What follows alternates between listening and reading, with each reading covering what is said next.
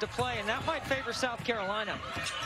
Devise missed a couple of chippies. Cook pulls up in transition, and there's the first bucket for Carolina. I think that's a terrific decision in transition, and then Lodemai Lotnin is on the Finnish national team. Cook hits the three ball. You're talking to Nell Fortner on the...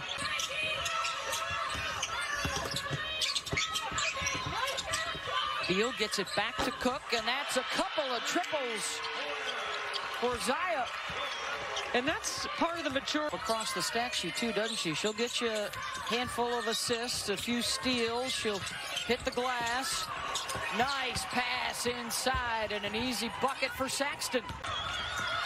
Lotman with another bucket, and another miscue in transition for the Georgia Tech defense. A wide open look for Cook.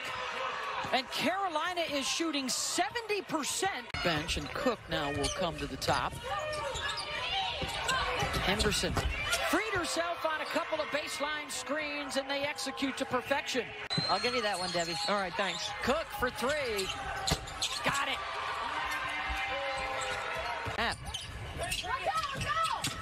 Georgia Tech only 2 team fouls, Beth. Something to keep your eye on.